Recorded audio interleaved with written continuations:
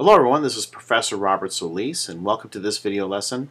What we're going to talk about is how to take a flowchart that shows us how to draw a hollow triangle and change that into Visual Basic code. So for example, you'll see over here that I have the Visual Studio program already open and I have the code already solved, and I'm going to be explaining that in just a moment. But first let me just go over a couple of concepts. Here's how we're going to do it. Let's say that the user is going to enter the height, and so in fact I have in Visual Basic in the graphical user interface, I ask the user to enter the triangle height. Now once that's entered, then we're going to draw the triangle appropriately. So for example, if the user enters 5, then you'll see that we have 1, 2, 3, 4, 5 rows, and the first row we're going to call row 0, and then row 1 all the way to row 4. So how do we know how many rows to draw? Well, we can just simply take the user number, subtract 1 from it, and that tells us the number of rows if we're starting from 0. How many initial spaces do we draw before the first star? Well, we can just simply take the user number, subtract 1 from it, and that tells us the number of spaces. 1, 2, 3, 4 in this case, if the user number is 5. And then of course spaces to draw inside, well initially that's going to be 0.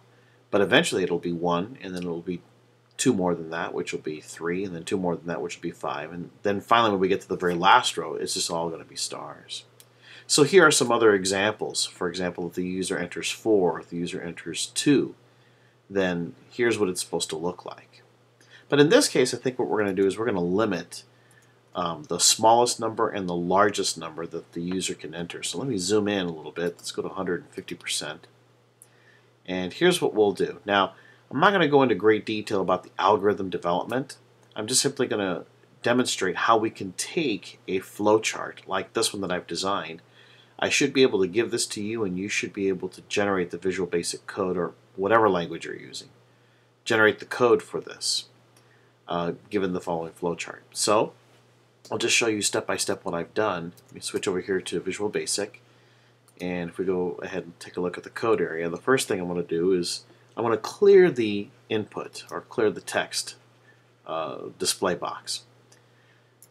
Actually, let me say that again. I want to clear the label here that displays a previous entry. That's the whole purpose of this particular line, to clear the display. Next we have a bunch of declarations such as counter, user input, row, spaces in, spaces out. They're all supposed to be whole numbers according to the flowchart. So there are my declarations.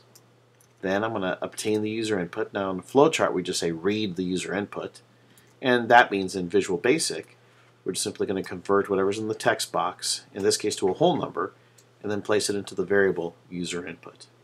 Alright, then I have an if statement. I know that this is an if statement because there is not an arrow that's going back to the top of it. There's no looping structure taking place. So therefore the user input, as long as it's less than 3, is it less than 3 or is it greater than 11? If that's the case, then we need to display a message box indicating to the user that they entered an inappropriate number. It needs to be at least 3 and up to and including 11, but nothing more, nothing less. And so that's the whole purpose of this if statement right here. If the user input is less than 3 or if it's greater than 11, then let's blank the text box. Let's display a message box indicating that there's an error, and then we'll simply exit the sub. So we don't want to continue from here if the user input is not in the range. But let's assume it is in the range. Well, if that's the case, then we need to prepare for drawing spaces and drawing stars. So spaces inside will initially be 0. Spaces outside, well, that's going to be user input minus 1, as I've already explained, and then the rows equal to 0. And so that's what you see over here. Okay, now we're ready for the while statement, and I know that this is a while statement because you'll see that there's an arrow that comes back into the top, so this thing is looping, so we'll just simply use a while statement. While row is less than user input. Okay, so that would be this statement right here. While row is less than user input. Now if that's the case, then the first thing we'll do, if this is true, is we'll set the counter equal to 0. Well, that's this statement right here. The next statement is another while statement, and you can see here that this is a loop. As counter is less than spaces out, then we're going to send a space to the output, and we're going to increment counter. So if counter is less than spaces out, we're going to send a space to the output, and we're going to increment counter.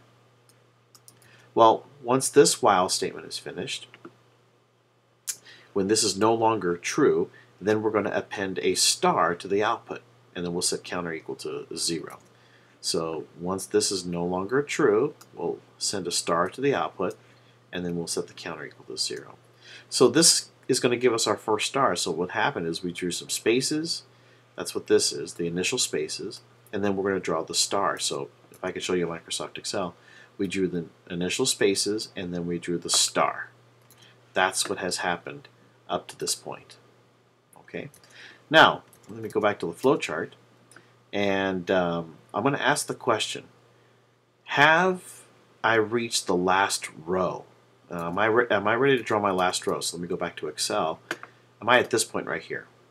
Well, let's, for example, take a look at the user number. If the user number is 5, 5 minus 1 tells me if I'm at that last row. If the counter is equal to 4, or if the row, rather, is equal to 4, then I'm at the last row for a user number of 5. And so that's what I've done over here in this flowchart. I'm asking the question, is row equal to user num minus 1? If that's the case, then I'm at the last row. Well, if I'm at the last row, I better draw a bunch of stars. Now, here's the thing. If I'm at the last row, I've already drawn this star right here. That's this one over here.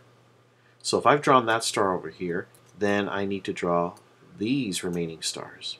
Let's see if we can find a pattern here. 1, 2, 3, 4, 5, 6, 7, 8, and the user number is 5.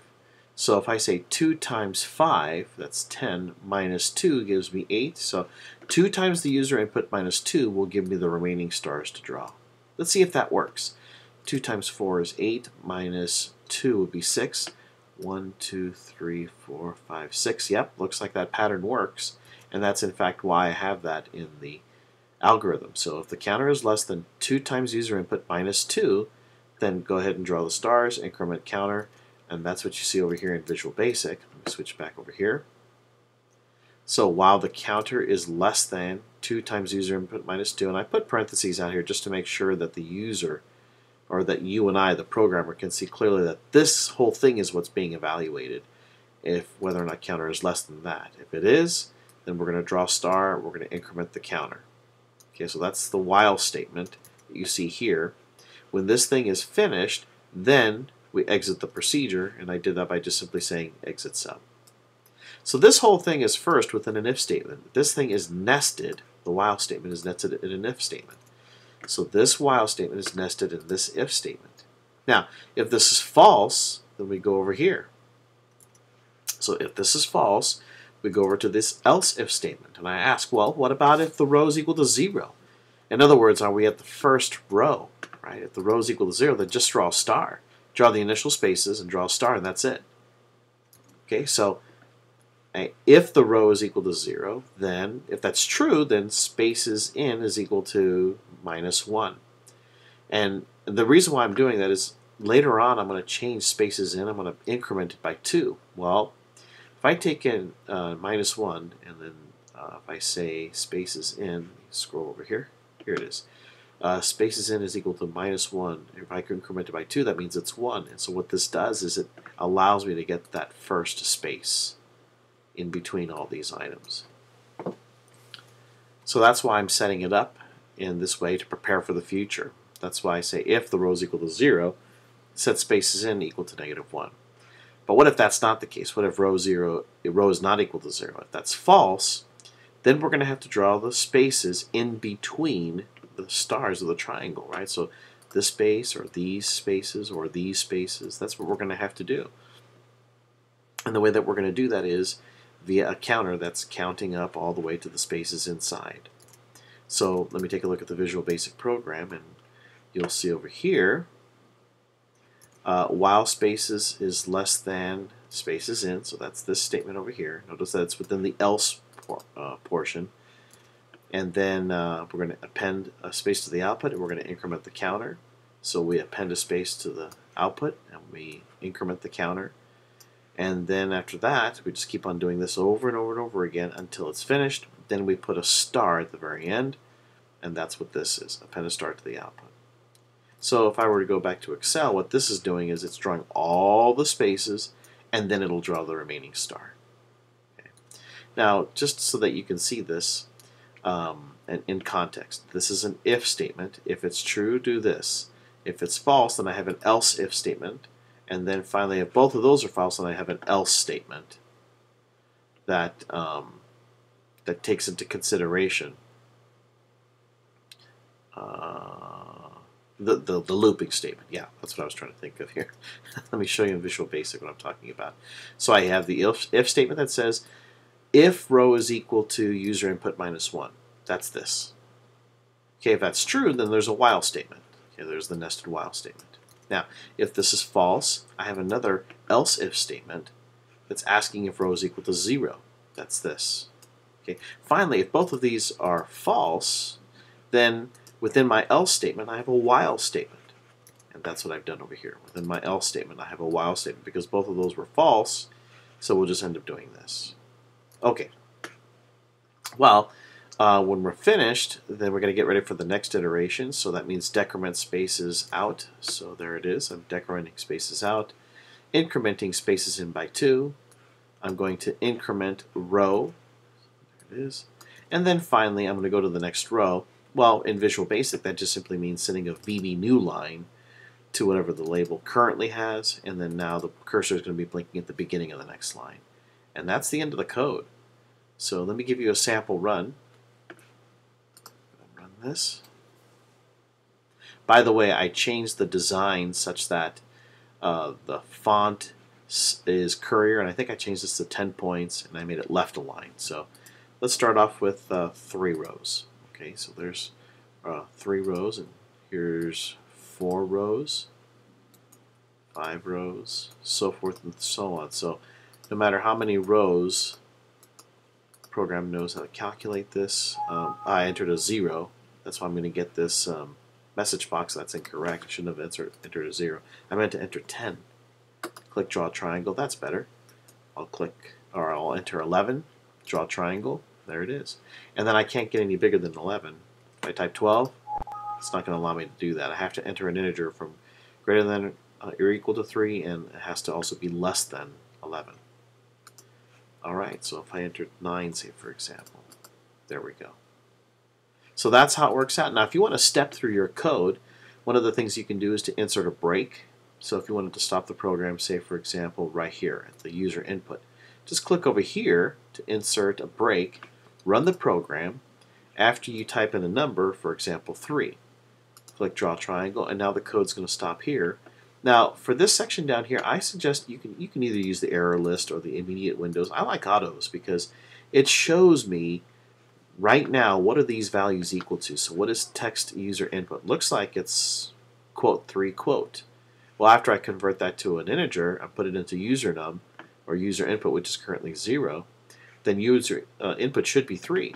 So here are my tools how I can advance. And if you want to step into a function, you use this. If you want to step out of a function, you use this. Now just use this right now. Step over. So we're stepping over that. We're placing the text 3 into the user input. Should be a number. There it is, 3. Okay. And then we can just simply step through this, see if it works out. So you'll notice that spaces in is being assigned to 0, so there it is, 0. Spaces out is going to be user input minus 1. Well, if user input is 3, 3 minus 1 is 2, there's the 2. Row is going to be set equal to 3, and so forth and so on. So I'll just simply let you go through this. You can see that I'm stepping through, and I'm looking over here to see what the values are equal to. And if there's a logical error, this is how you can stop it, or this is how you can catch it, by stepping through the code to find out what are the values at each given moment in time. And then if you just want to continue, you can click over here or press F5 to continue, and then it takes you back over here to the code. Alright, so this is Professor Robert Solis. I hope this video lesson was helpful. Have a good day. We'll see you next time.